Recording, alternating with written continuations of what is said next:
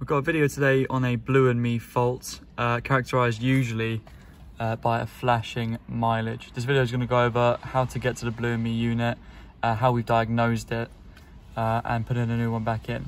This is what the unit looks like. We've already had it sent off and coded. We'll go through everything in this video. So as I say, the Blue&Me unit is usually characterised by a flashing mileage on the car.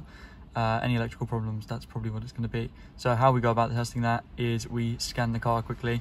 What we get is a code for a convergence telematic module. There it is, message missing. But there are a couple of different things that can cause that before we resort to ripping the module out. So we test the battery. We'll have a quick look at all the electricals going away from the battery, make sure that we can get some current out of it properly. Check the electrical system, so fuses, and then afterwards do one more diagnostics and see where we go from there. So as I say, we've already done the first half of this job, which was taking the module out. The first thing we do is test the battery. So we noticed that battery wasn't good, but it also wasn't actually appropriate for this car. This car has a stop-start module. That's what that is there, connects to your earth. This is meant to be, in this case, an EFB battery. Had a regular flooded. That does make a difference. A lot of people like to think it doesn't, but it does. They are designed for different things, and any voltage problems can cause an issue on the system. So we align that first, got that set right. So we change the battery, we try and do a clear, doesn't work. Okay, then what else could be a problem? Well, we attack the earths next. So this is the earth lead. It's literally just pop that out, comes out, and then right down there, if you follow the wire back, just down there beneath the earth, you see there's a little bolt there. We've taken that out, we've scuffed that up, make sure it's good mating surface. This is the main earth coming away. And we also have a look, if I go back up, this is a stop-start connector. We take that out. Basically anything that can be stopping the battery from sending current through properly, we have a look at. So while we got the battery out, we've also had a quick look at the positive terminal as well. Got a little bit of lacquer on there. We've just scuffed it up. We want to make sure that as much energy can be transferred efficiently through the system as possible. Right, we changed the battery. We clear the codes. Still there. We've checked the earths. It's still there. What do? We move on to what else it could be. So we checked the fuse box. Quick test. We checked fuse 51 and 36 for people if you do want to do it yourselves. They were fine. They're letting current through. We had a quick look at them. They weren't blown. They didn't even look particularly old. They were healthy. We haven't replaced them. They're good. Okay, so we know it's not an electrical problem on the power end of things. Battery's new, 100% works. Fuses are good. That's when we properly have a look into this coding here, message missing. So that tells us that something isn't communicating with the convergence telematic module, and that is really what lets your phone connect and stuff, and that is the Blue&Me. So we've diagnosed that it can't be the battery, can't be the fuses. Okay, time to have a quick look at the module itself. So we want to attack the Blue&Me unit. It's not a job for the faint of heart though. This is where it lives, and if you have a Fiat 500 and you have a look around, you can probably tell within about 30 seconds that this is not a panel that comes out so easily. We've got loads of different bolts everywhere. The seatbelt mounts through there. We've got bolts down here, but how do you get that out? This is in the way. Oh, there's stuff under the bench as well. So this is a bench out job. Trims popped. And then if you're a gross mechanic like me, a lot of cleaning afterwards. But it is a job that we can do, and just take some time. Okay, so this isn't really a tutorial, but I will show how to get to the module, how we do it, why we do it, etc, etc. We've already been over the diagnostics, so we'll start here. We're gonna attack the bench and the seats themselves. So this bolt here, mirror on that side there, there's another one there. We've got some more behind, and I'll walk around to the back of the car and show you that now. So in here, we've got two of those. These hold the center line in for these, so that you can drop one down and not the other. And then just here as well, 1, 2. Mirror on the other side, 3, 4. I like to have the whole bench out. Gives me a lot of room to work with. Yeah, room, easier. If I'm not fighting the car, I'm happy. Said it wasn't a tutorial, and here I am telling you everything. This is a 16mm for us, probably the same for you. And that was just the, I was like there and there. I'll remember those ones, and the 2 on the bottom side of the bench. And then for me, it was a 6mm single hex bolt, and it just goes in like that, and that basically acts as a bracket to hold the whole lot down. So there you go. Not a tutorial, except I'll show you exactly how to do everything, I suppose, because why not? Okay, so we've got the bench out. We can have a full view of the panel. So remember, the Blue&Me is right behind here. It looks like you can take that out. Really annoyingly you can't. That is one solid object. So now we're going to be looking around here. So for instance, this trim here, we're going to pop that out a little bit.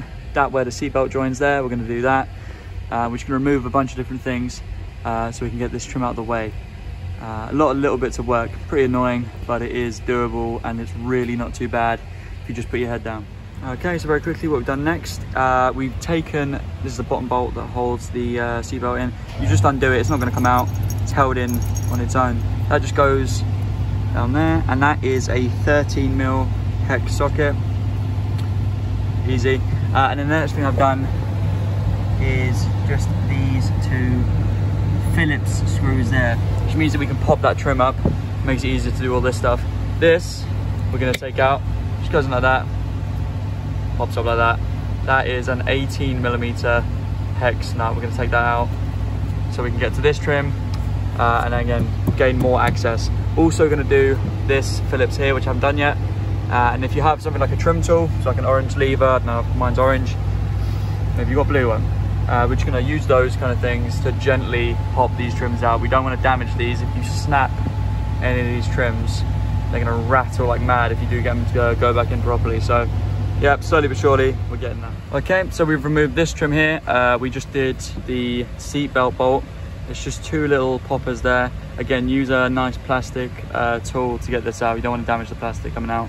It's just two poppers there for those holes there. And there's a Phillips underneath, which I've already removed. And then if we move back, just here, there's this kind of plastic thing there. Beneath that, going into this kind of stuff here, is another Phillips screwdriver, and that's really all that holds this in mechanically, other than again a couple plastic poppers. You just want to gently pop that out. Comes out with relative ease, but maybe that's just because I've been here before. So we're going to move around again, find more things we can undo to start pulling this out. But I'm eyeing up this light here, thinking about how I can take that out, and anything else around me. Maybe I want to go from the bottom again, start taking off these trims. We're getting there. All right, it's getting a bit manic even for me. Between each cut, so much is going on that I'm struggling to keep track of it. Okay, let's start down here. This is the top trim, which I've just levered behind this. I've undone that Phillips screw there and that one down there, did that earlier. This comes up, you pull up. There's poppers on that, and there's a couple go down the rail. We just want to get enough play to get that behind the one beneath it instead. This is the trim we're trying to take out. Again, poppers and stuff. We've got some poppers running up the side here. I would show you, but the angle is pretty awkward. I might take a photo of it. And that's this side loose. So we move back. Like I said, I was eyeing up the light. Because we've already got this trim loose, just come over and show you. There's a wire back here that goes through this hole. Goes into this kind of light here. If you've already got it loose, you can just push this in. Light comes out. And what I did was I used the Phillips screw to very gently, in the back here, you'll see, perhaps here, there's a little tongue that will come from the cable. We just push that in, light will come out really easily. So now, if I'm correct, there's nothing else holding any of this trim in, and this will come out and we can access the Blue&Me unit. Now we're already putting our one back in, but I'll go over how you get the original one out if you want to do that. Okay, so I was right, that was the last of the fastenings for it. I've just got it like that. I don't want to take the seatbelt out fully. This thing weighs probably in total a couple 100 grams. I don't mind it being like that, so I'm okay with that. Now, if you are going to do the Blue&Me module yourself, this is either going to be the easiest part of the job or the worst part. So there's these kind of holes here, 1, 2, and 3. Fiat don't like thieves, understandably, so they've pop riveted the module in. If you're lucky, it'll come out easily. If you're me, it didn't, and I was here for about 10 minutes drilling into those rivets with increasingly larger bits until I managed to get them out. We're going to put it back in. As you can see, there's the connector going into the loom. We're going to pop rivet it back in and do all of this in reverse. But yeah, that's where we are now. This is basically the end point of the job, and then you do everything in reverse and put it back together. I feel like at this point, as I am about to whack the module back in the car, it's important to talk about this thing here. So for some versions of the Fiat 500 Blue&Me, they might need to be coded. before being put in. The people we sent this off to have had a quick run on it. They've done the repairs for us, and they've helpfully left this tag, no coding needed. So we can just plug this right into the Fiat in that loom over there, do a proxy alignment after making sure we've got no error codes, and it should work again. But if you are going to do this yourself, I wouldn't even know how to go about finding out whether yours needs to be coded other than sending it off to a professional. So maybe a bit of research on your end there. Alright, just before I fully box this lot up and do a quick alignment, just want to show people that are going to try to take it out themselves. This is the connector for the Blue&Me module, and I really struggled getting this out because I tried to take the loom out first. I think you'd be better off disconnecting the battery and hitting those rivets out just so you've got some room to work with.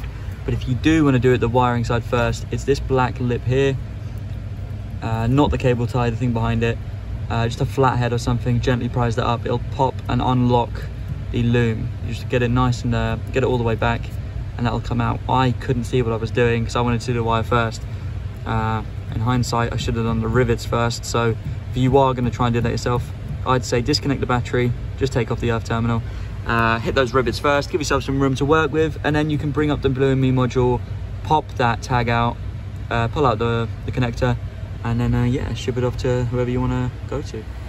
So here we are, we've done a quick put the module in, and just interesting to note is I'm about to try and do a proxy alignment, and just by plugging in that module, the mileage has stopped flashing. I'm still going to go through with the proxy alignment, make sure that everything is recognized, but that is a really good sign that this job has been a success. It was a problem before. Fiat used the mileage flashing as generally just a problem for electrical faults, but that is already a good sign. So if you're going to try and do this at home yourself, I don't even know if you can do it at home yourself, maybe there's software for it. Fiat 500, really easy, just pull that back for it, and we've got a OBD tool here. Goes into the OBD 2 port right there, plug it in, comes on, there we go. We're going to quickly load up the software, do a proxy alignment, and if it was good, we're back in the game. Okay, so we've done the report, this is what we come up with. Now these two are the, oh, open it up, come back, where are you? There, these ones. These are the important ones, convergence telematic module missing message. They're stored codes now, not active. And we do have instrument panel cluster missing message, body control module missing message. We're going to try and clear those, see if they're clear. We're going to do the proxy alignment, but this is actually really good. We're not really too bothered about the codes for those codes for this job. It's those ones, and this is good news. And also, if you are going to do a scan on your car yourself, one thing to make note of is plugging the computers in, doing all the codes, especially on these Fiats. They take a while to load everything up. Just whack your car on charge. This thing isn't a brilliant charger, ancient, but just something to stop the battery from dying mid-scan is going to help you out massively. All right, so the all codes cleared. So we're going to go through the body control module for the Fiat, do a proxy alignment procedure. Yeah, that's correct. Already correctly configured. So like I said, for some of them, they come with the no coding required sticker. So it's good to double check, but that basically means that this was good to go as soon as I plugged it in. And that's why the mileage stopped flashing immediately. So we know it works. I'm just gonna do a quick test run, connect my phone to the car, make sure it all works. If it does, box it back up, and the job is done.